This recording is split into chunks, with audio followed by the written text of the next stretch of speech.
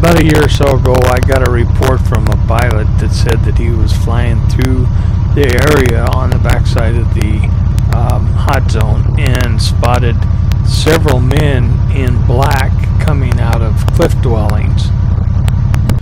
This tweaked my interest, and I did some research and found out where they were, and we decided to go take a closer look.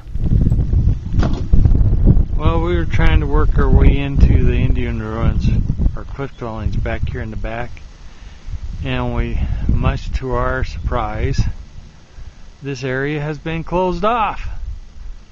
The road right here terminates, and when I first came in here, that used to be a road all the way down through there, and you could travel it almost to within like a quarter of a mile of the ruins, but now we're still a good 5 to 8 miles out from them.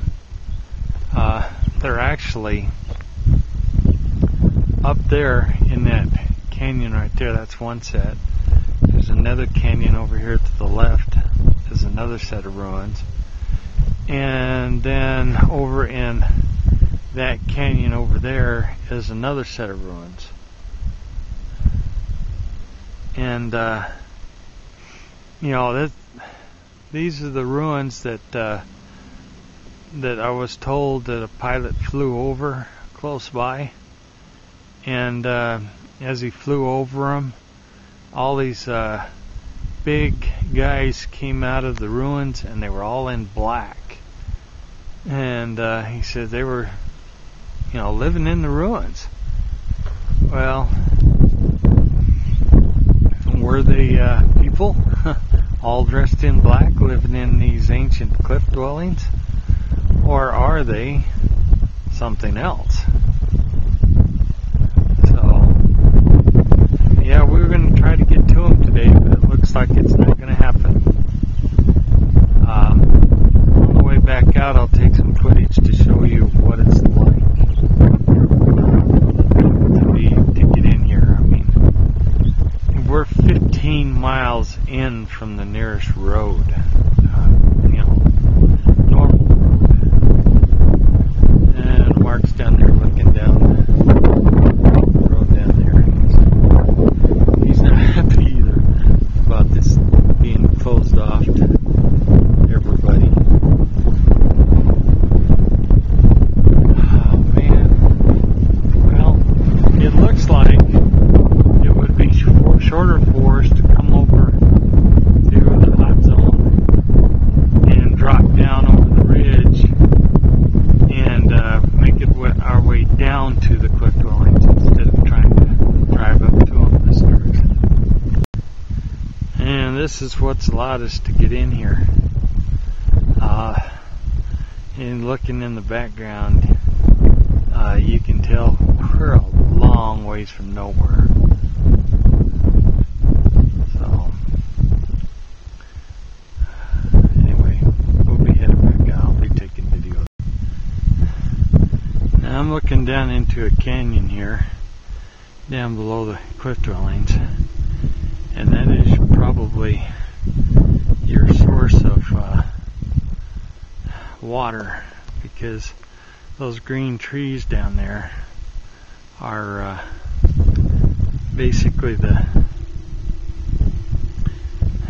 they're cottonwoods, and they need a lot of water to survive. So that's telling me that creek down there has permanent water in it, and it works its way up into where all those pine trees are up in there, and then that canyon goes around up into the area that we've been searching, and there's territory in there that man just does not go. So could there be a Bigfoot in there? You betcha. Very possible.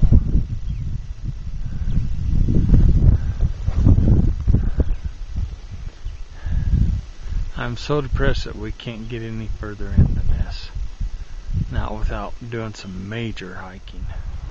Years ago. Well, we found this old foundation of a building. We think it's an old either a homestead or an old mine.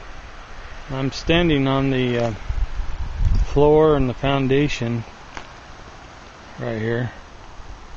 There's tin all over in the bushes, and we think that was the barn over there.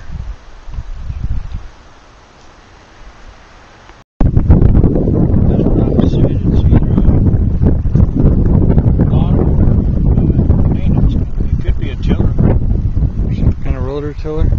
Yeah. You'd have to have some fairly good ground to plant on, and you'd have to have water. Well, for him to live here, is there a creek down there in the bottom of us? No. Well, there is, but it's dry. You know what I think that is?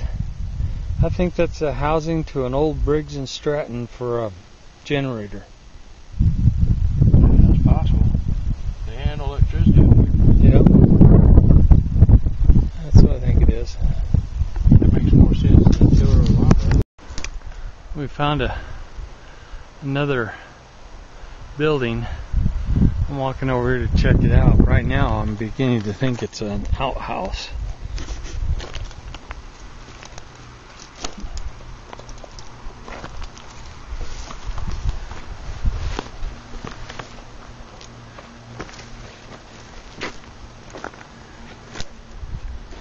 Yep, that's what it is.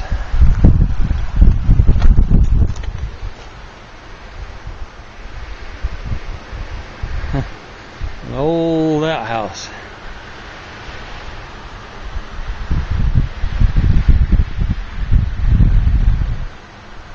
I can't imagine using that one. Looks like a his and hers.